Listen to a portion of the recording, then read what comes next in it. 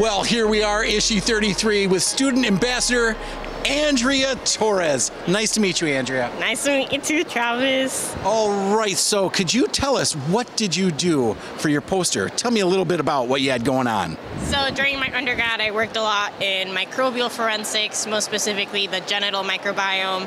And so there's not a lot known about the genital microbiome. So we're trying to figure out, one, what bacteria is specific to the genital area to be able to distinguish between male and female sexes, and then can we see those specific bacteria transfer from person to person, and can we use that as forensic evidence to indicate sexual contact at the very least? Wow. That's not something I ever really spent a lot of time thinking about, was the genital microbiome, which is interesting. What did you find out? So we're on the process of how to extract microbial samples.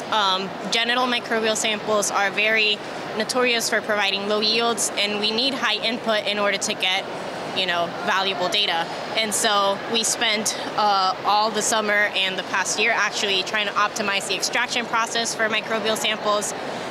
We found that using a lysis method as well as using a slow bead beating mechanism helps improve yields, as well as using not just one swab but multiple swabs to collect the most amount of sample, as well as preserving them in sample collection buffer that's actually provided by Maui, their iSwab microbiome kit, and that increased yields by a lot. And so we shipped samples to get shotgun sequenced, but we're waiting on that data to come back in.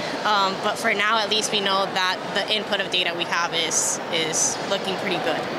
And did you find, is there a difference between male and female microbiomes? Can you tell that yet, or do you need that data? We have prelim published data actually, okay. And if you look at this here, so each color is a bacteria with a bacterial strain with the size of the bar being their relative abundance, and so there's not a lot in the female genital area. We can narrow it down to 4 lactobacillus species and Gardnerella vaginalis, but when we look at the male genital area, that's where a lot of questions come in. What bacteria are constant there and what's specific to the male genital area? And so that's what we are trying to figure out with the data we're about to come and get in. Sure, that's great. Is this like a cleanliness issue? Not I mean, look at these guys. That's crazy that there's... I think it has more to do with just the microbial environment you live in. In a song, there's a lot of things that indicate what makes your bacterial community yours. So it all goes down to hygiene, environmental use, the kind of clothes you wear, even just what you eat, smoking. For women, it's the menstrual cycle. Like, there's a lot of things that go into just what bacteria is yours. But there's some constant ones throughout sex. So we're trying to narrow that down first, and then we want to be able to see if we can see those transfer. Right, so I guess you could even consider like what kind of cleaning products or other things like that are utilized on a daily basis between the sexes. Right, so when we collect samples, we ask participants, what are your grooming habits, how much a day do you shower, what kind of soap do you use, if you use antibacterial soap, if you don't, we ask them their shaving habits, like do you wax, shave, or do you just not shave at all? There's, do you take antibiotics recently? Like, what kind of things do you smoke? There's a lot of questions that go into that we can maybe, narrow it down. We've had candidate bacteria that are not present in females.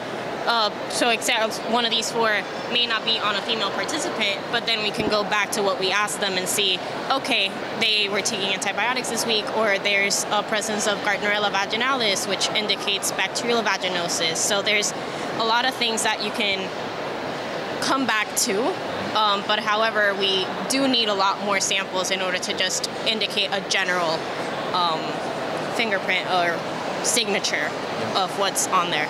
So did you consider people who had intercourse and things like that? Because that would definitely change. Also ask about the last time they had intercourse, and so the study itself we asked 10 couples to abstain from sexual intercourse for at least 72 hours, then swab to get a signature of their stable microbiome, and then have intercourse and then swab right after.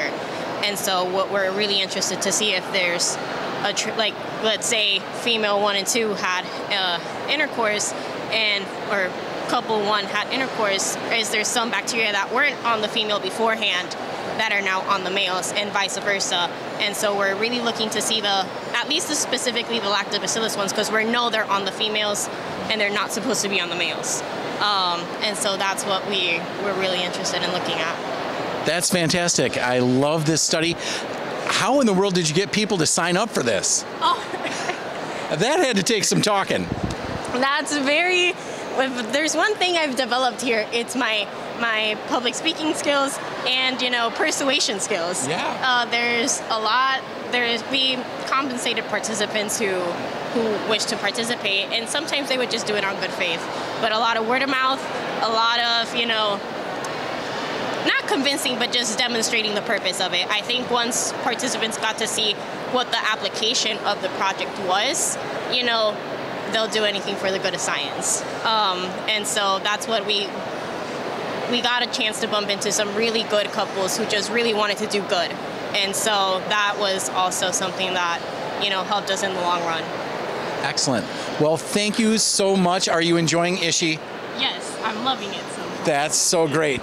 And good luck with the rest of this study. Hope your data comes back and it all looks really great. Thank you. All right. Well, it's very nice meeting you, Andrea. You too. All right. Thanks a lot. Yes.